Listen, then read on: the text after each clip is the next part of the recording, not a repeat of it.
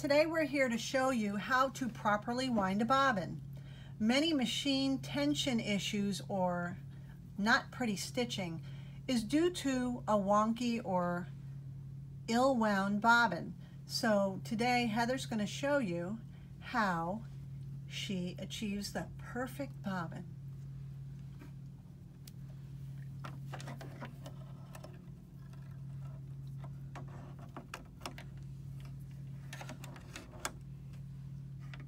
Very important, she threaded around this little button. That provides the tension on your bobbin thread when winding. So it's very important to hear that click and get it under there. Sometimes we're quick and we just think we're in there when we're really not.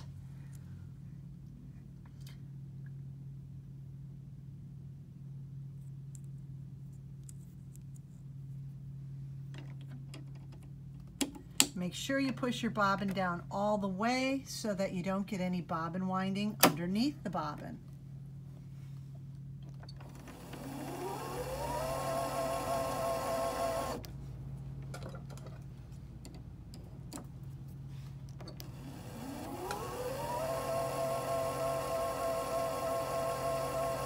A medium to low speed is preferred so that we don't have any hiccups in our thread.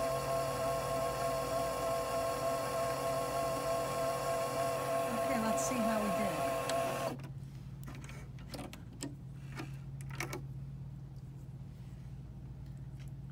Perfect. It's a nice, tight, firm bobbin. Now, what if we have a loosely wound bobbin that's kind of sloppy? Well, we don't have to waste the thread. See how that's spongy? She can push on it. That means there wasn't proper tension.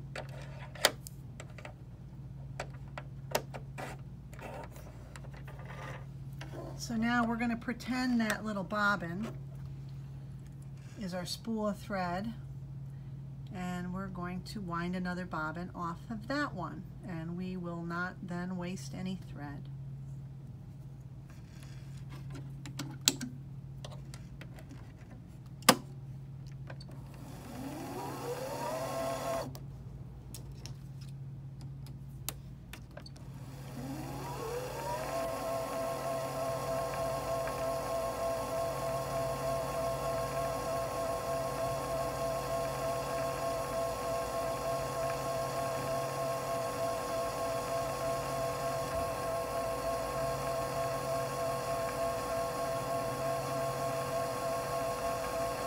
And as long as you use a spool cap, your bobbin will sit there nicely.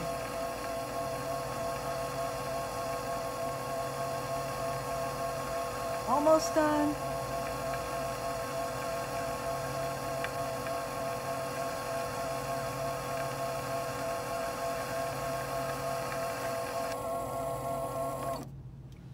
Let's see, how'd we do?